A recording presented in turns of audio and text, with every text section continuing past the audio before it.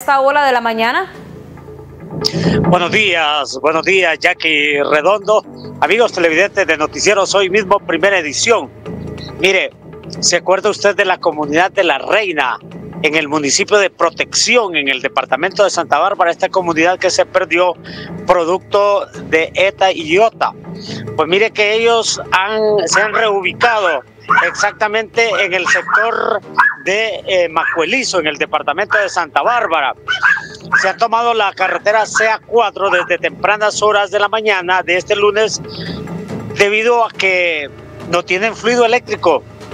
Les prometieron dinero, aducen ellos, por parte de la secretaria de Finanzas en ese entonces, la precandidata de Libre, doña Rixi Moncada, les prometió que solventar los problemas que tenían con la energía eléctrica en la comunidad, pero no han obtenido respuestas.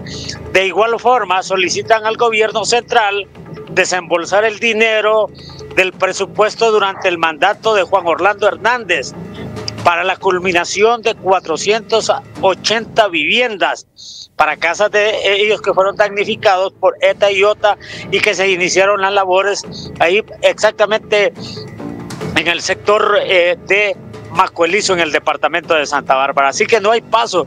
Si usted va para San Pedro, de acá de Occidente, no se mueva.